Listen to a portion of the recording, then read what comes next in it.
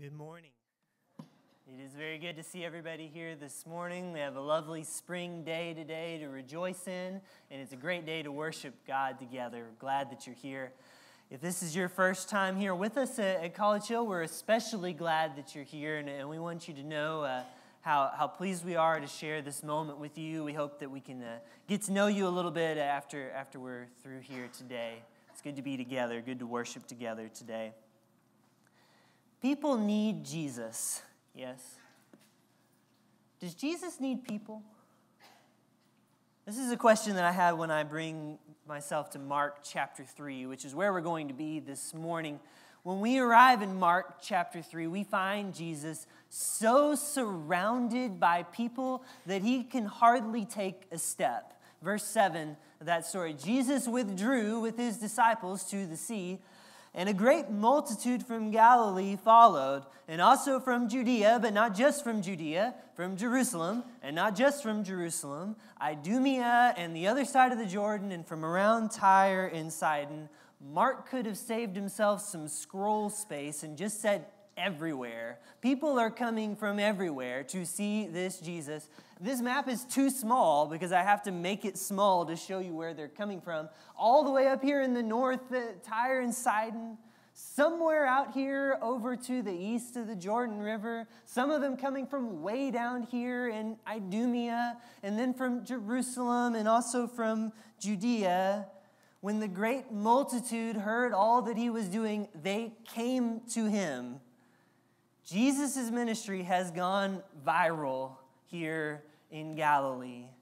This is like a Beatles concert in 1964 where it's so crowded you can hardly hear yourself think. It's like seeing Elvis at the airport. That's the sort of picture that Mark is painting here with these crowds who are gathered around him. When the great multitude heard, they come from everywhere. Jesus is quite literally surrounded by people. The first thing we know he does in this passage is he withdrew, and yet everyone from just about everywhere came out of the woodwork and they followed him to the sea. But are these people who follow him followers? You know what I mean when I say followers, right? I mean what Jesus means when he says, if anyone would be my follower, let them deny themselves and take up their cross and follow me. I mean what Jesus means when he says, no one who puts their hand to the plow and looks back is fit for my kingdom of God. I mean what Jesus means when he says, I am the light of the world. Whoever follows me will never walk in darkness, but will have the light of life. Many people follow Jesus to the sea. Are they followers like that? I don't know. It's really not for me to say. But it seems to me that most of the people that are there with Jesus by the sea, most of the people who have been swept up in this Jesus mania in Galilee, most of them want something from Jesus. Is that fair? They're looking for a glimpse of his fame. They're looking for a touch of his cloak.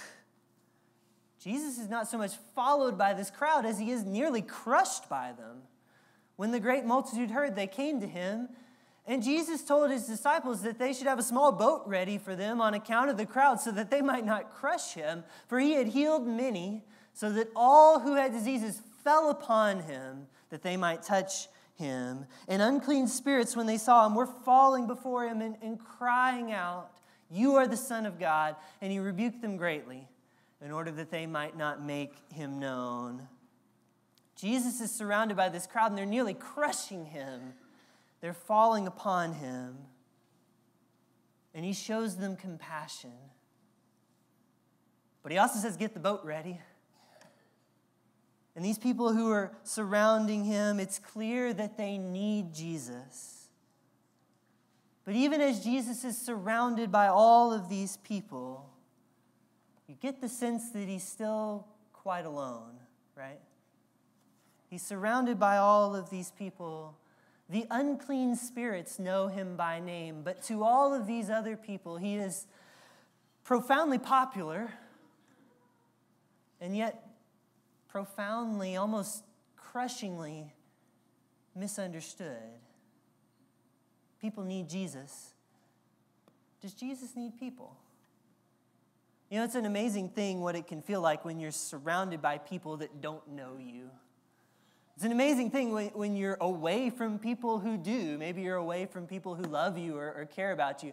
If you've ever made a $4 a minute long-distance phone call, you know what this is like.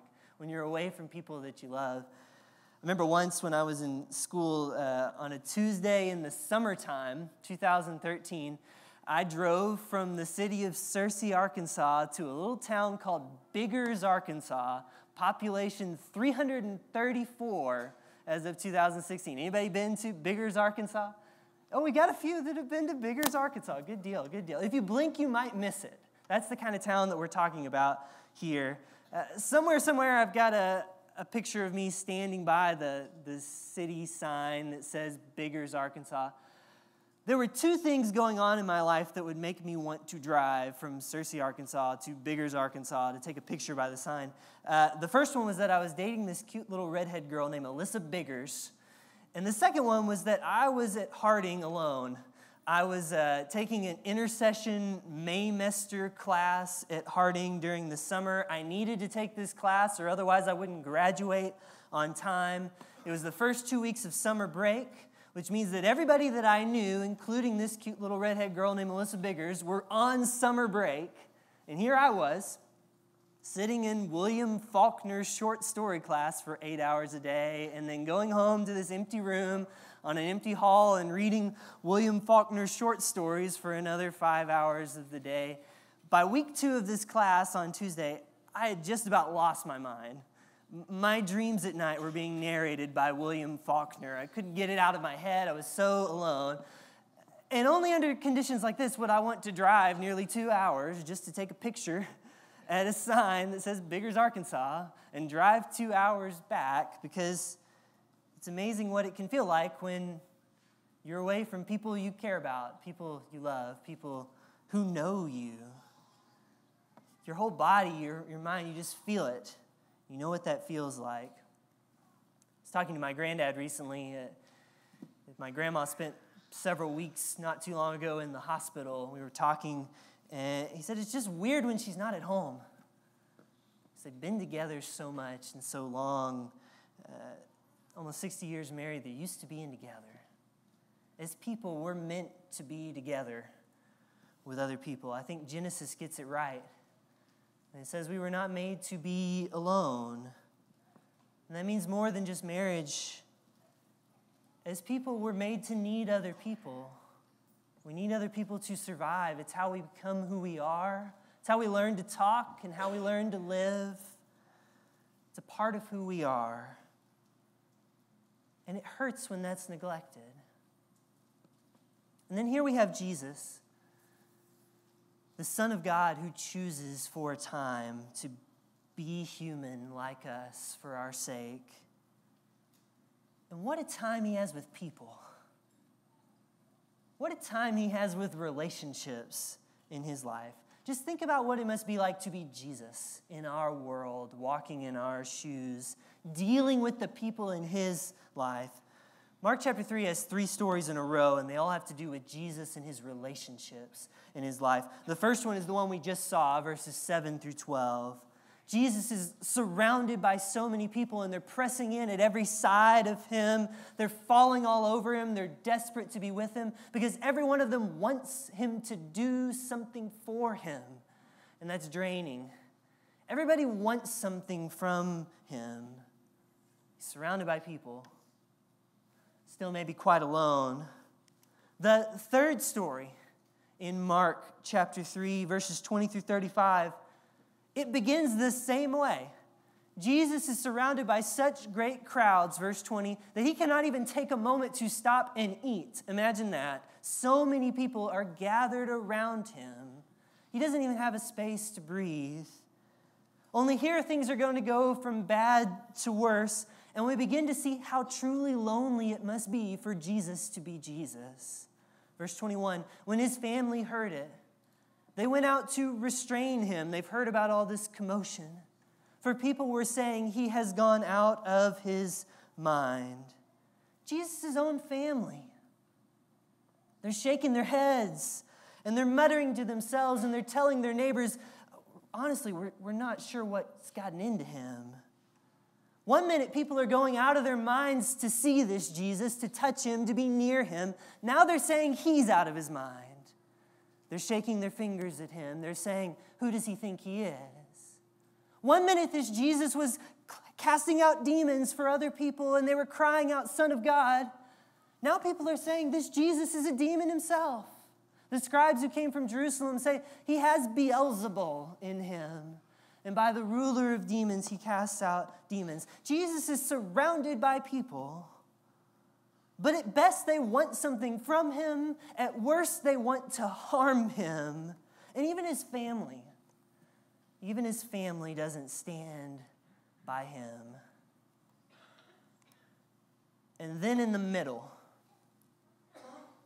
between those two stories, we have this. Verse 13. Jesus went up on a mountainside and he called to him those that he wanted, and they came to him. I'm just taken by that phrase. Jesus calls to himself those whom he desired, those whom he wanted by his side, and they came to him. And he appointed 12, designating them apostles, that they might be with him, and that he might send them out to preach and to have authority to drive out demons. We're even given their names. These are the names of the 12 that he appointed. Simon, to whom he gave the name Peter. James, the son of Zebedee, and his brother John, to whom he gave the name Boanerges, which means sons of thunder. Andrew, Philip, Bartholomew, Matthew, Thomas, James, the son of Alphaeus, Thaddeus, Simon the Zealot, and Judas Iscariot, who betrayed him. In this seemingly simple passage, I think that there is a great challenge for you and me. And a really powerful lesson about our Savior that can change your life if you let it. I don't know if we can really say that the Son of God needs people, as if people could do anything for the Son of God that he can't do for himself. The reality is God with or without us, and we have to remember that. But when the Son of God becomes a person and walks in our world, he chooses to need people. And he wants people who want to be with him. He wants people in his life who want to be with him. That's really the only way I can make sense of this passage. It's really the only way that I can figure out what's going on in this story. Jesus desires a relationship that goes so much deeper than just wanting something from him. Jesus desires a companionship, a togetherness with people who won't just shake their head at him or mutter about him or be ashamed of him or twist his words or make a spectacle. No, in Mark chapter 3, he calls 12 people to his side because he wants them by his side. And as far as I can tell, the one thing these 12 people have in common is they want to be by his side too. They want to be with him, and they want to do what he does. And Jesus says, I can work with that. I can work with these 12. That's the only thing I can think of that these guys have in common. You got the 4 fishermen in this story. You got Peter, Andrew, James, and John. And then we just throw in a tax collector, Matthew, because you know everybody's going to want that. Everybody's going to want to have him join the group, especially these fishermen. You remember we talked 2 weeks ago about how tax collectors often targeted the fishermen because they had cash on hand. And then if that's not an odd enough pairing already, let's take the person who works for the Roman government and let's put him beside 1, maybe 2 people who want to overthrow the Roman government, like Simon the Zealot, Simon the revolutionary. Some people also think maybe Judas Iscariot follows along that same path. All this to say, at least half of these 12 fellows here have nothing in common with one another. If anything, they are opposed before they meet Jesus. They are opposed to one another. Yet these are the ones that Jesus wants by his side. All they have in common is that they want to be by his side too. Even if it doesn't gain them anything, like the crowds in the first story. Even if it means that they're muttering and scandalized and talking about slandering them too, like the crowds in the third story. These 12 are different than the rest. They're different than even Jesus' own family because they want to be with Jesus on Jesus' terms. So Jesus gives them a high but simple calling, and this is my challenge for you too. This is Jesus' calling to his closest companions. He calls them that they might be with him first and foremost. And that he might send them out to preach and to have authority to drive out demons. In other words, to do the very things that he has been doing in the Gospel of Mark. The calling is simple. Be with him. Be like him. This is what these 12 are called to do and called to be. It's not so different, I think, for you and me today. And this is the part that will really change our lives if we'll let it. When you think about who Jesus is to you in your life, where do you fit in the story of Mark chapter 3? People need Jesus. Everybody needs Jesus. But what does your life say about who Jesus is to you? Are you like the crowds in the first story? You want Jesus because you want something. You need something from him. And so you press and you press and you follow him to the shore because he can do something for you. Now, of course, Jesus can do something for us that nobody else can do, and we're right to want that. That healing and that grace and that forgiveness that Jesus alone can provide. In Mark 3, Jesus has compassion on those people who are falling upon him. But he also calls to him those whom he wanted. And they wanted more than just to fall upon him. They wanted to follow him. Who is Jesus to you? Are you like the crowds in the third story? Wishing maybe you could hold Jesus back just a little bit. Maybe just dial him down just a little bit. I mean, after all, what would the neighbors think? These crowds pressed in on Jesus at every side, but they wanted a Jesus they could control. A Jesus who could be more like what they wanted him to be. Who is Jesus to you? Or are you like the 12 in story number 2? The 12 that Jesus wanted by his side. Are you willing to follow Jesus for more than what he can do for you? Are you willing to follow a Jesus who is beyond your control, who cannot be restrained or held back? Would you choose to follow Jesus because you want to be with him and you want to be like him? Who is Jesus to you? It's not so much about where you're coming from. The end of Mark 3 makes this pretty painfully clear, actually. As Mark chapter 3 comes to a close, Jesus' mother and his brothers are out there and they're looking for Jesus. And they come to a place where a crowd is sitting around Jesus. Notice they're not crushing him. They're not restraining him. They're sitting around him and listening. And the crowd sees this family coming, Jesus' own family, and they say to Jesus, your family is here. They're asking for you. What does Jesus say? Who is my family? Whoever does the will of God is my brother and my sister and my mother.